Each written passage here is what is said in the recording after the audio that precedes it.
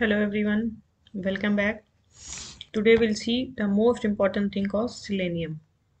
See, what is happening is in whatever browser we use, it's always keep updating. So it is very difficult for us to update the driver version always. So what we'll do in see, like this I will show you. We'll run and we'll get some error. See, browser is not opening. It is showing error like session not created. The version of Chrome driver only supports Chrome version 100. Current browser version is 102 with binary path with this. So what is happening here is our current brow our current driver version is only compatible to 100, but our current browser version is 102. To resolve this problem, what we can do, we can download the browser driver version which is supported by 102.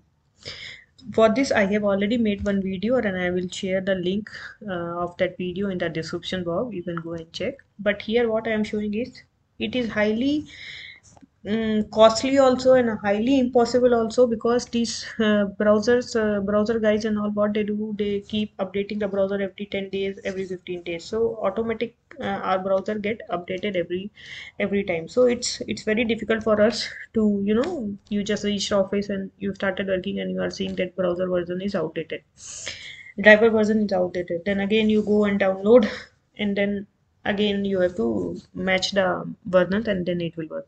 So to avoid all this hassle, what we can do, we can turn off the automatic update for browser. So initially we used to do these settings in browser itself, but now things have changed. We can't do that directly in the browser version, in the browser settings. So what we'll do is we'll go to run and we'll open msconfig. We'll type ms and see here system configurations will come.